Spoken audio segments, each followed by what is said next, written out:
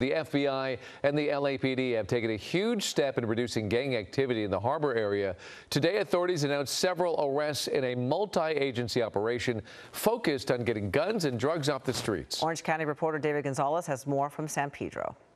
The FBI and LAPD celebrate the end of an investigation that focused on getting guns and drugs off the streets in the harbor area of Los Angeles. Each one of these guns was destined to get into the hands of a criminal, a violent criminal. The FBI says 11 people were taken into custody Wednesday morning on federal and state narcotics and weapons charges. We're talking about well over 50 pounds of methamphetamine, about 23,000 fentanyl pills, more than 5 pounds of powdered fentanyl, and 23 firearms, some of which were ghost guns.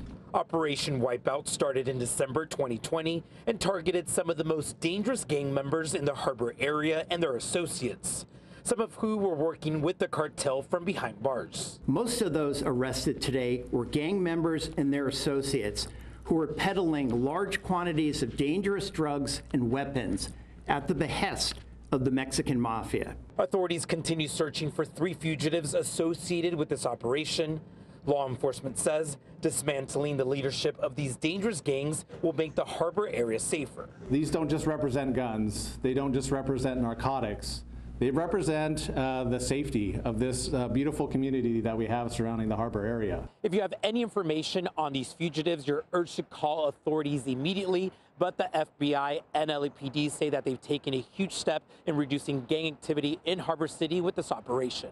Reporting in San Pedro, David Gonzalez, ABC7 Eyewitness News. Hello, I'm Mark Brown. Get more great ABC7 content by clicking the subscribe button for our YouTube channel. And download the ABC7 Los Angeles streaming app on Fire TV, Android TV, Apple TV, and Roku to watch on your TV.